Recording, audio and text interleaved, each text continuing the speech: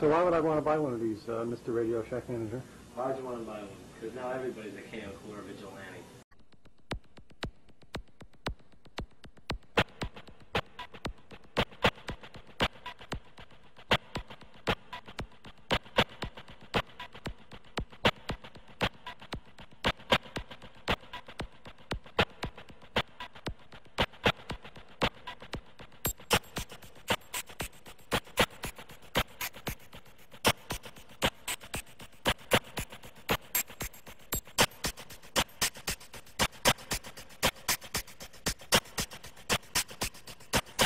Just transplanted those Riesentraub and Crimson Cushion beefsteak tomatoes up to a bigger planter.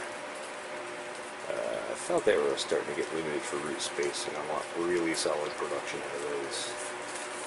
Kind of like those with it. Yeah. March 27th, 2023. Well, here we are now, just shy of April. And things are really humming along. Pretty exciting to see the jungle exploding in here. The turmeric is just blowing up. Thank God we're getting close to a season where that can go outside. The other one is barely getting any light because it's in the shadow of its older, well, I was going to say older sister, sort of more like mom. The Roma tomatoes have just turned into a giant massive vines. I'm going to come in here and do some training to something I think maybe. I haven't decided entirely on that yet, but we do have lots of flowers popping on, and imagine we probably are starting even to form some fruit here somewhere if I can find them. Well, see, there's some flowers. And I do have a bit of a bug infestation here with some fungus gnats. I've been using neem cake to help suppress their egg-laying cycle.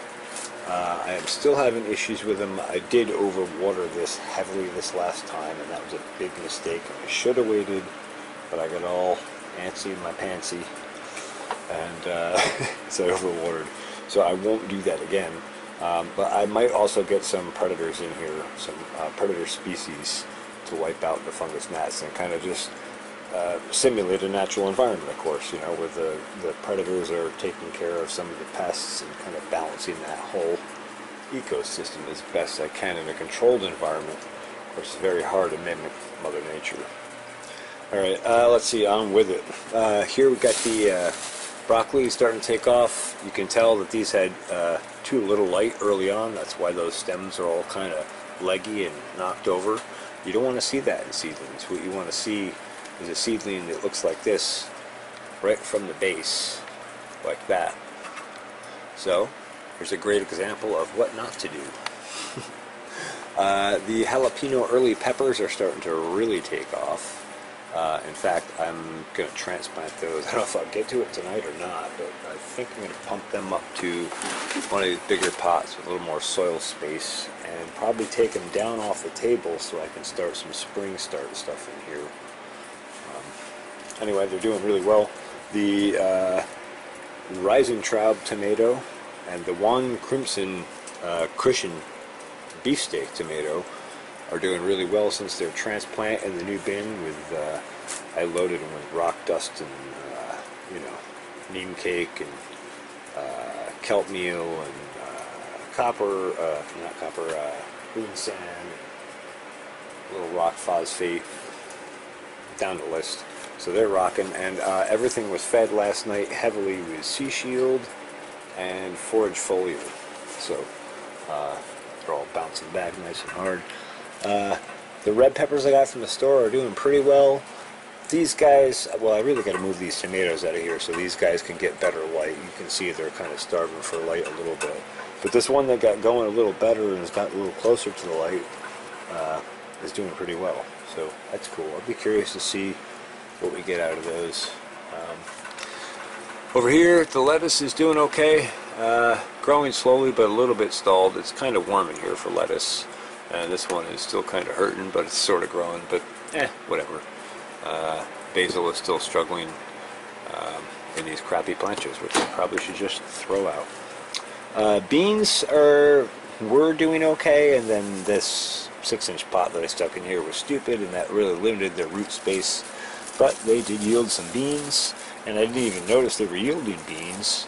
So I went to try one the other day, and it was mealy because it was too far gone. So I'll probably just yank these, and maybe we'll see what the basil in the sides of that pot do if I bring it up on the table or put it in something better, maybe in a window at this point.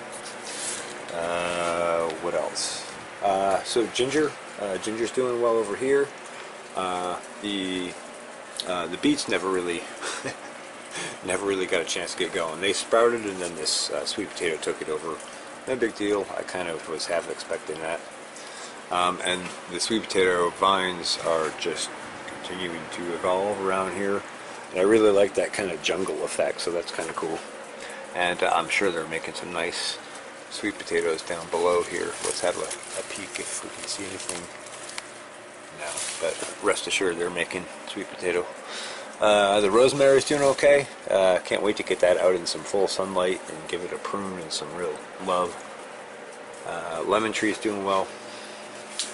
The olive tree is doing well here. This is all new growth since we went into the new grow tent. So since I don't know, early February, something like that. My cutting, I think, is probably rooted in here. I'll have to check sometime soon. That's for a friend of mine who requested a olive tree cutting. The hibiscus is doing well, and actually it looks like it's getting ready to flower again. So that's kind of cool. So I guess that's the tour for the controlled growing environment for now. Guess I'll just give you a shot of these parsley and other rosemary and the other ginger. Well, you know how it is when you're a plant addict. You gotta have more plants. This is one I've been missing for a long time. Lemon verbena, Alesia citrodella, I believe it is in Latin. This is an awesome plant. It propagates very easily by cutting. You can take a cutting like that, strip these couple leaves off, stick it in moist soil. It'll set roots, and you can grow a ton of these. One year I had these shrubs, literally woody shrubs, the base like that, just blowing up. And I may do something like that again this year. But makes an excellent tea. Tastes and smells wonderful. Sort of lemon scented, but not overpowering. Wonderful smell to have in your garden. Excellent herb for cooking with, and makes an excellent tea. So I'm going to import these into the grow tent. But before I do so, they came from Amazon. I have to inspect them and make sure that we don't have some sort of bugs or other infestation that I don't want to import into my grow lab. Alright, just thought I'd do a quick update, and I'll show you once we get them in. Alright, we'll just have a quick look-see up close here before we make any transplants.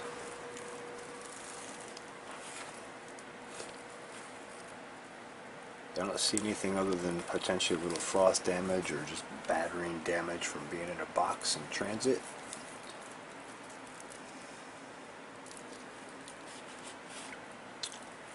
And of course they're going into high nutrition, regenerative ag practices with all the pieces, so should have good immunity and health right smart off if they don't already. So let's get them in some soil, huh? What you think? Alright, I stuck some neem cake, some kelp, and some rock dust in here. I'm going to throw just a touch of, there it is, this Spoma garden tone, just to put a little bit of nutrient in there as a base in the soil. Not much at all, obviously the rest come from foliar feeds and other amendments we'll add later on. This will be the base mix underneath. We'll set our plants in here. I'm going to put all 4 of them together and just grow a huge propagation base bush, so we can take thousands of cuts if we need to off of them. Completely scalable from one pot. Yeah. Alright, so I got them out of the container. I'm basically going to set them in about like that, and then I'll add some more Pro Mix on top to fill out the top to here, and that's good for now. I don't want to put a ton of soil into this, and I don't need to, and I can always add later.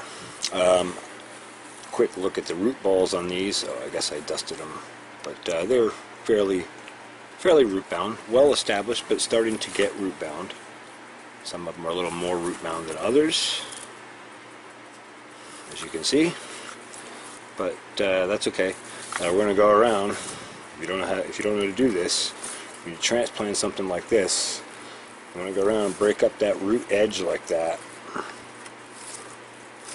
so that those roots don't see that container space anymore and start seeking out into your new soil, or the new soil that they're exposed to. So don't forget to do that when you transplant. You'll dramatically change and shift how those roots develop and how healthy the plant does. Remember, in truly healthy plants, really high photosynthesis plants, you'll have 80% of the biomass will be in the soil and 20% above. So when you see a monstrous plant and you think that's big, think about that's only 1/5 of the plant's total biomass. If it's a truly healthy plant, it's growing at its maximum capacity and unlocking its total genetic potential. Something to think about. Let's get some Pro Mix on. Alright, there we go. Got a little more Pro Mix in to fill them out. They're planted. I'm going to soak them down with a good drench of some water, and then I think everything in here is going to get a foliar feed. Probably do a little bit of Sea Shield and a little bit of forage foliar feed, and you know, keep things growing along. And these guys will take right off in this environment. They're going to love this nice summery environment. These are actually a perennial shrub. I forget what zone, but it's like South America basically. But anyway, yeah, Lemon Verbena. Check it out. I guess I should just give a quick tour of where things are at here quick before we close out. You can see things are taking off. Hibiscus is getting ready to throw a flower out again soon. Broccoli's coming along. Jalapeno hot pepper is doing well. Rising Traub and Clemson beefsteak tomato doing well. Rosemary is hanging in there, getting ready for burst out into some real sun. All the sweet potatoes are just cranking, of course. And let's have a look at the ginger. Looking good. Red bell peppers at various accelerated stages. The new tomatoes from Seeds of Italy are up, germinated and cranked along. And let's see, lettuce is and this is doing okay, and these are still on cue to be dumped. Let's see, turmeric is cranking. Here's a sweet potato vine peeking its way in here, looking for any of the extra light. The big turmeric is just rocking. We're going to be full jungle in here soon.